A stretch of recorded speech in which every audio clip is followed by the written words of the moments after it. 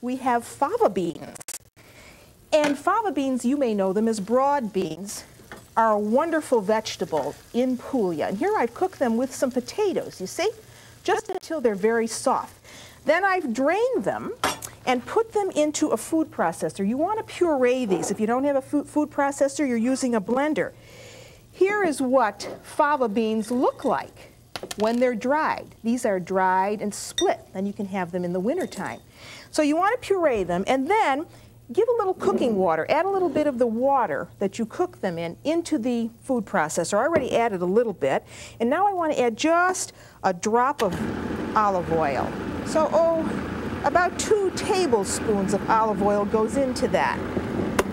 And that is smelling wonderful. So now I can take this out. I got to keep my eye on that pasta. And now for this, you can serve this in a number of ways.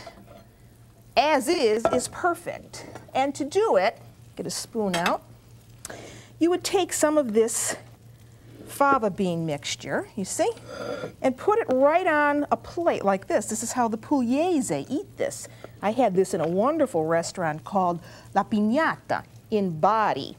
And then with that, I want some chicory. And here's some chicory that I've just cooked in boiling water. And what you want to do is just put that around the fava bean puree. I'm going to use my hands because I always use my hands at home, so why shouldn't I use them for you? And just get it around, you see, like so.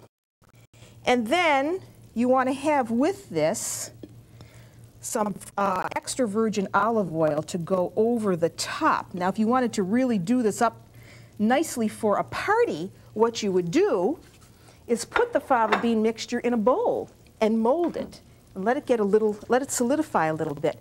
And then you can turn it over in a mold, and you'll have a nice molded effect. And then you put a little bit of the extra virgin olive oil over the top.